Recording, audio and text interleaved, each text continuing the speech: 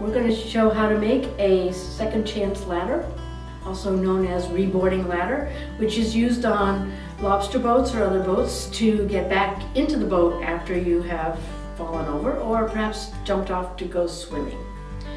First, I'm going to show how to make the initial loop.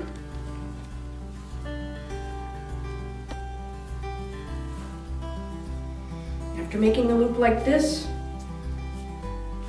I turn it around and reach for the double strand. Then I pull the double strand back through the single loop. And that gives us a loop, if the rope behaves, that would go on a stern cleat on the boat. And here's what it looks like when you're done. Okay, now I'm going to put this on a chair this time, but anything that will be able to give you a chance to pull against a stationary object.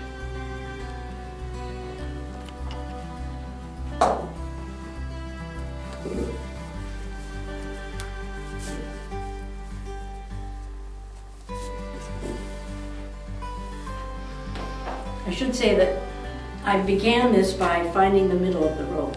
This rope is 6.5 fathoms long, which is 39 feet. There being 6 feet and a fathom. So having made the loop, with a loop on each end, and having put through the right hand strand up through the right hand loop, I now begin to wrap using the right hand strand.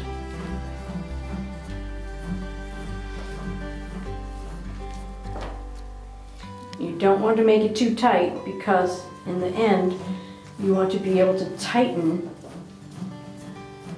this step by pulling on rope at each end. If you make it too tight, you are not able to tighten the loops. The number of turns depends a little bit on how large the boot or shoe is that's going to be going on this step. But most of the time we make this to be 13 turns. I have done 15 and I've done 17, but 13 works out pretty nicely. You want to keep checking your work to make sure that it's going to be a flat step as much as possible. When you're first starting out, you may find that your steps are not flat, and one side would be higher than the other. But with practice, their steps will be nice and square.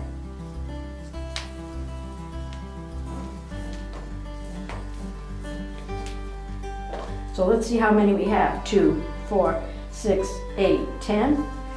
We need 2 more turns, and the 13th turn is going to go down the loop. That's 2. I believe this is the 13th. Let's count. 2, 4, 6, 8, 10, 12, and this is the 13th. So with that 13th one, I'm going to take the end of the rope and go down our free loop.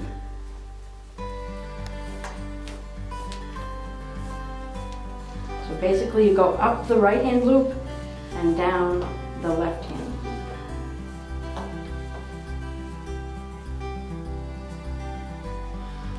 Okay, now you can tighten this by pulling on the right hand free strand, and that tightens this loop.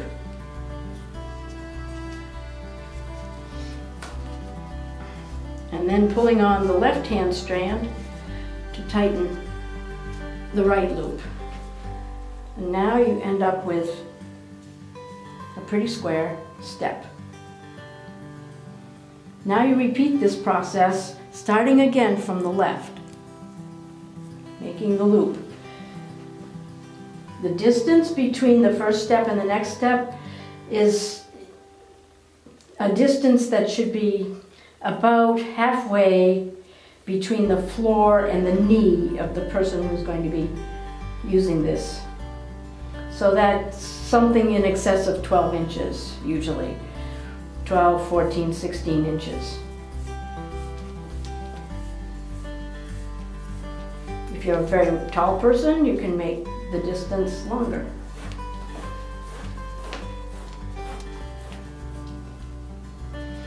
So now you want to square it up nicely. Make sure it's going to make a nice straight step. And again, begin to wrap.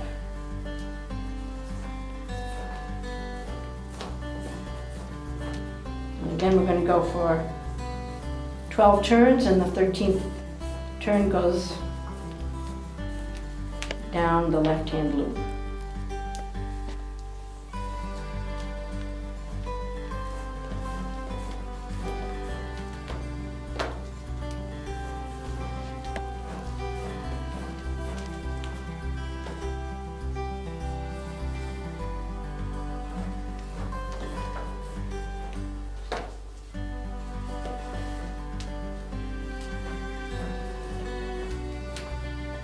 Done about halfway through, so I want to check if this is going to be square.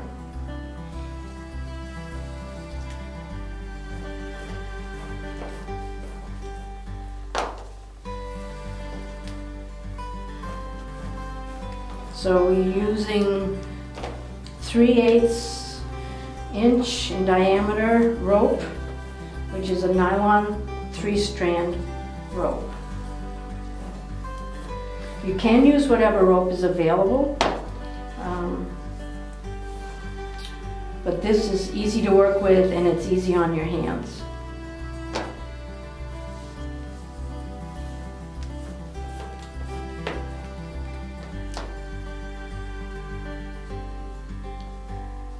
That's 12, and now as I come around for the 13th time, I can go down the loop.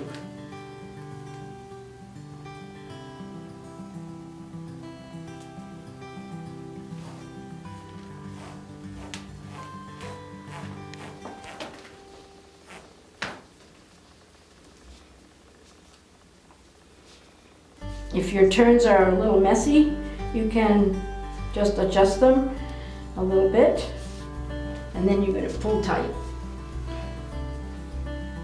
on each end. And there's our second step. First one's a little crooked, second one is a little better. So here's our finished product with 4 rungs.